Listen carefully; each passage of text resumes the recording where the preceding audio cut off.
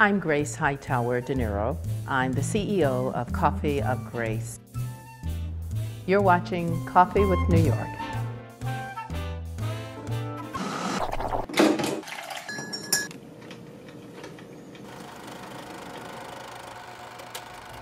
I believe it was 1975.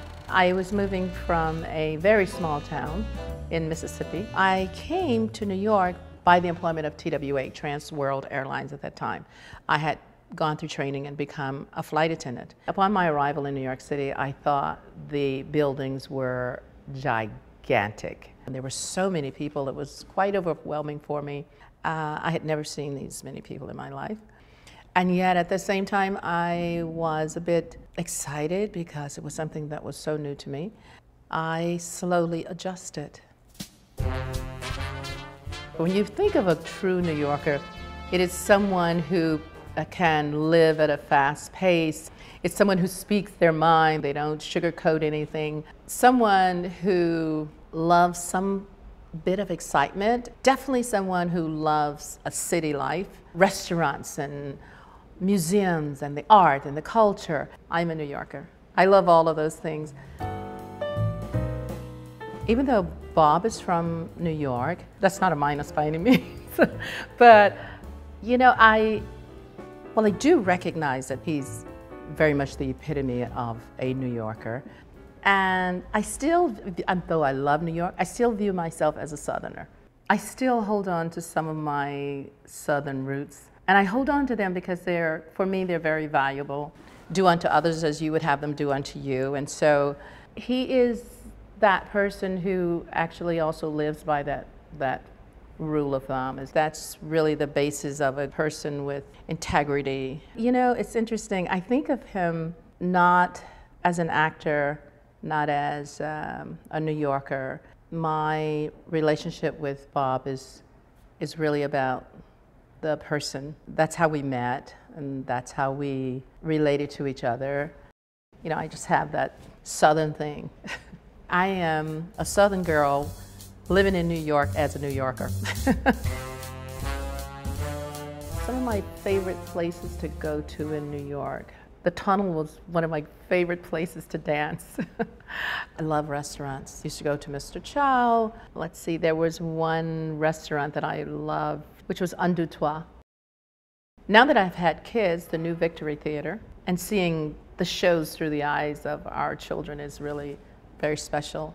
I really don't have a favorite coffee shop because I haven't opened mine yet. So I have an idea of what my favorite coffee shop would look like. I'll share that with you maybe next year.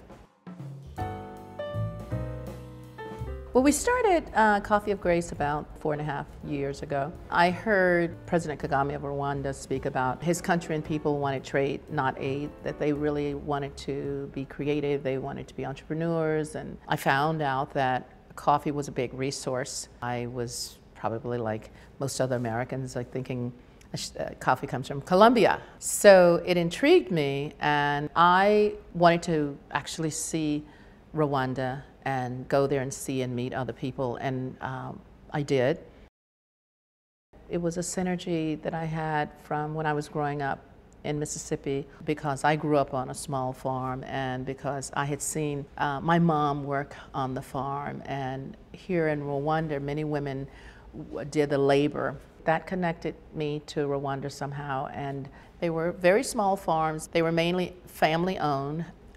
What has happened is they've formed co-ops, and the more the co-ops that are existing, the more the community can, say, have a school. Otherwise, they end up walking miles.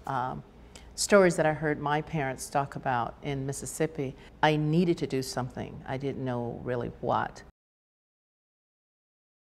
I had never tasted coffee like the coffee that I tasted there. As a matter of fact, I had stopped drinking coffee because as a little girl, my aunt would give me a little bit of her coffee every morning. And I loved that coffee, and I don't know what they had in it, but it was good. Since tried to drink coffee, but my stomach could never tolerate it. So I had this coffee, and it was delicious. And then I realized I didn't have the jitters. I didn't have the acidity that my stomach that sometimes would be created in my stomach. And I decided, wow, this is really good. I then decided I wanted to bring it back to the States, raise the awareness, and source directly from the farmers. So it was that trip and meeting the people there and seeing how hard they work and seeing how they valued their work, their lives. And so when I saw that, I thought they're giving so much, and wouldn't it be nice if I could help in this process? It wasn't about me giving anything to the people, it's what they gave to me as a person. They helped me to see who I am and what was inside of me. And that's an incredible gift.